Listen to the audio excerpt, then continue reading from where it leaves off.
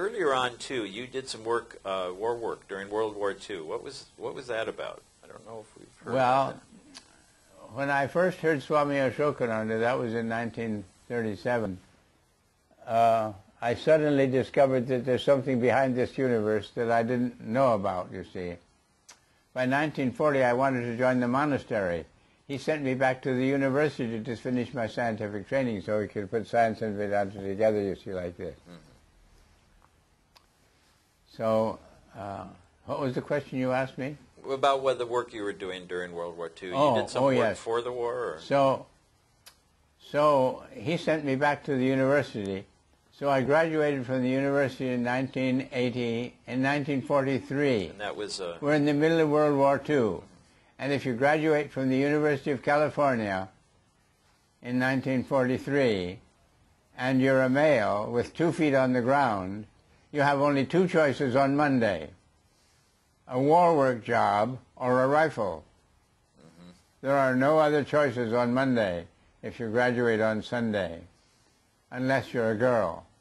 The girls didn't have that problem, but the boys had that problem. And I graduated in 43. And so I had to have a war work job on Monday. So the first job that I had was finding out what to do if they use gas. So I did that for most of a year. And then the boss got killed by a phosgene accident, and I reapplied at the Manhattan Project, at the radiation lab. Oh, really? And so they took me on there. They said they would take anybody from Sam Rubin's group, sight unseen. They wanted to know if anybody else was available when the old man died. Anyway, so I was the only one they took. So you, in college, your degree was in chemistry, I think. Chemistry and math, yeah. Chemistry and math, yeah. So you were a valuable commodity at that time then. Well, this should be interesting. Johannes wants to know what you think about life in other parts of the universe, extraterrestrial life. I have enough trouble with what's here. Yeah. I should have predicted that answer. But do you think we're the only ones, or are there others having enough trouble with their lives in other places? The history of the long genetic history that gave rise to people who can talk English is very complicated, and I would not expect it to repeat in some other place. Okay. If we hadn't been marooned on an island in Africa, we would be chimps.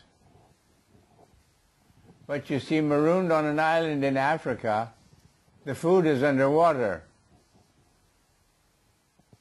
So, body language fails in the surf. Mm-hmm. So we had to do something else. So we learned to do this. I see. Okay. And then when we got back on land,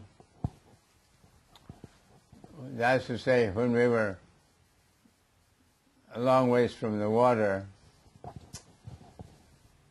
we were talkers in those days, but language is very complicated. And I'm pretty sure that we put this big brain on here to do language, not to talk, not for talking, for doing Sanskrit. Sanskrit's a hell of a complicated affair, okay? Yeah, I've heard. Languages don't have to be that complicated. Look, I used to talk in Chinese. We can get along without all that cattle feces. Okay. You know, we going back to the telescope making, Kanad in India wanted to know about how accurate you can get a mirror made out of float glass, like the porthole glass. Do you ever measure the accuracy? Do you know how accurate your mirrors are? Our mirrors are accurate to 1/1000th of the thickness of Saran wrap. Slice your Saran wrap into 1,000 sheets, throw away 999. Give or take, the last sheet is the tolerance on our mirrors. We know what the tolerance is. Is it ever measured in optical terms, like fractions of a wavelength or something? Did you ever have them tested? An eighth of a wave. Eighth of a wave is very good. Some of our mirrors are good to a 20th of a wave, probably. Really? Yeah. That's great. Yeah, so that's wonderful. Robert has a question. You see, four professional astronomers have told me they never had a better show through anything than through our 24-incher. These are professional astronomers. Yeah. These are not kids off the sidewalk. They don't get to look through their telescopes very often.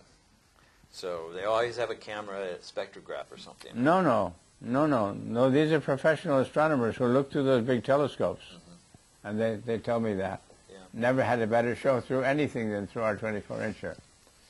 Our 24-incher doesn't have an observatory over it to spoil the show. Right.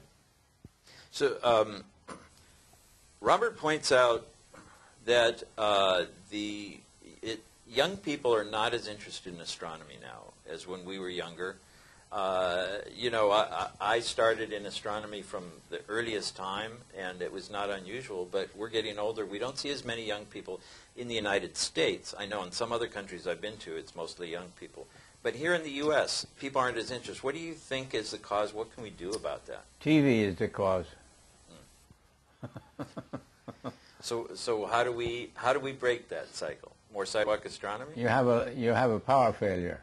That's well, that would improve the skies over Los Angeles here, wouldn't it? Now, Andy has an interesting question too, going back to when you were young in China. As a young boy, what interested you most in science? Was it astronomy or other things? I don't know. My dad was a zoologist.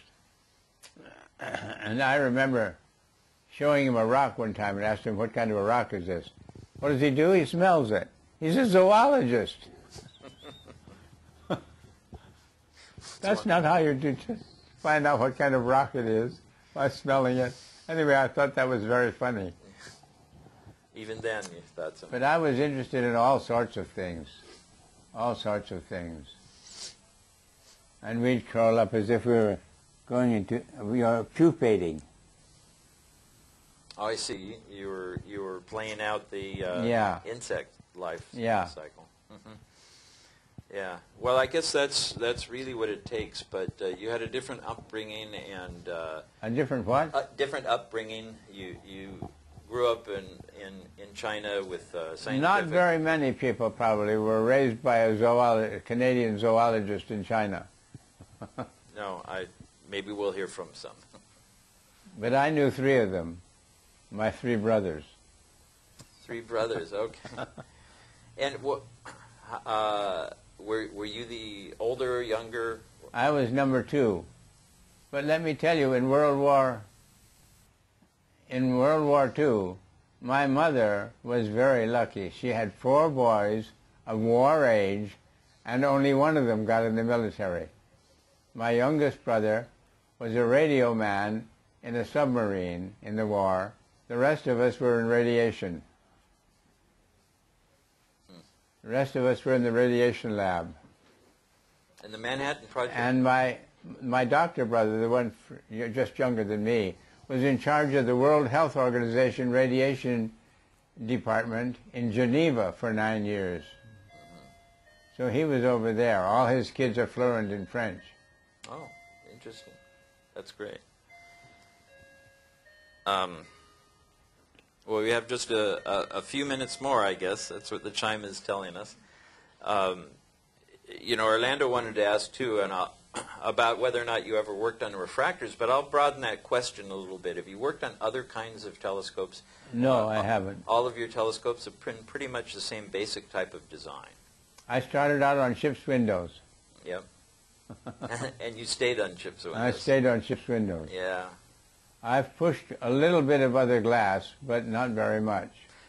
Where did you get the idea for making the type of Altaz mount that you made? You didn't make the first one. You didn't invent the Altaz telescope. You see, it's not an invention.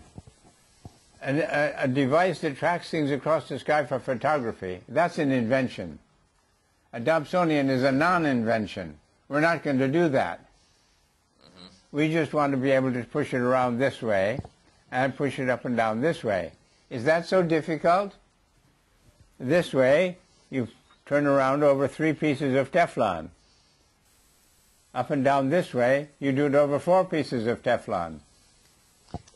But as soon as I felt, you see, Teflon was new when I ran into it, and all I did at the junk store, you see, was to feel that Teflon, and I knew right away what to do with it.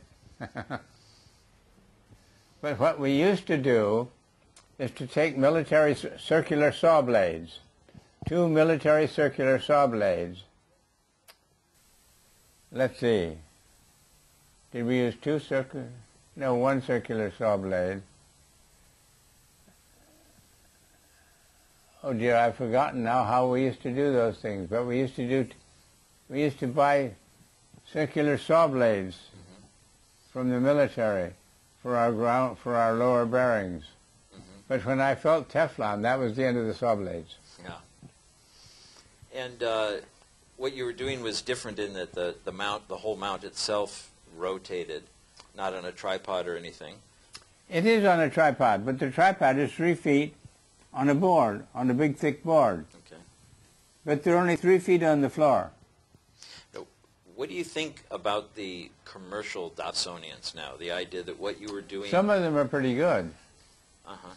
And you think this is a good thing that this type of telescope has become a major commercial They can product? supply telescopes from China, Dobsonian telescopes from China, at a fairly reasonable fee. Yep. If you get it made in this country, it's going to cost a lot more money.